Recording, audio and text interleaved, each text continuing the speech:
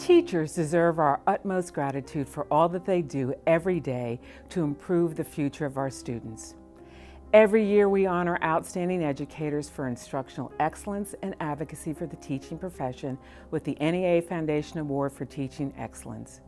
Guided by a distinguished national panel, we selected 5 educators from a pool of state nominees for this prestigious national award. Listen to what they have to say about their experience, learn how students benefit from the program, and prepare to be inspired.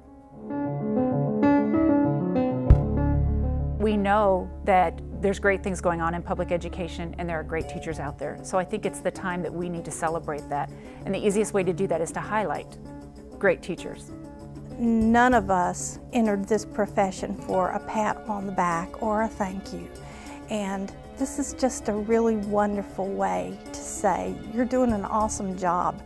You know, anytime you recognize the best practices of teaching, teaching wins, or teachers win, the classroom wins.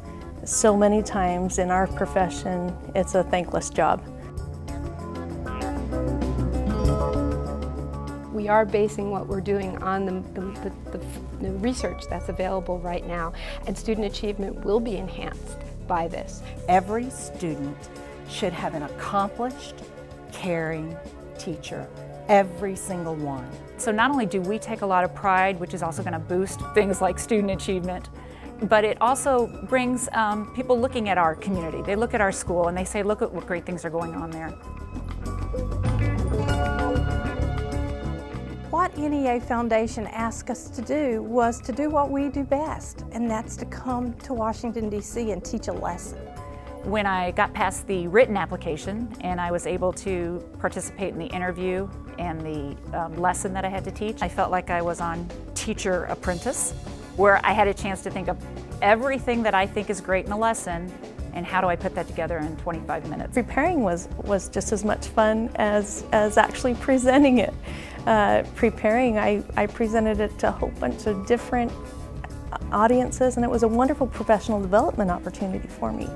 The interview process had really great questions that it made you really think deeply about what you believe in, and it was a chance to share that with people in a way that teachers rarely get to do.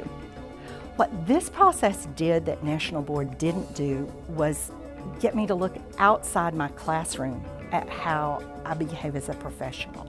We're not just teachers. We're doing amazing work in our classroom.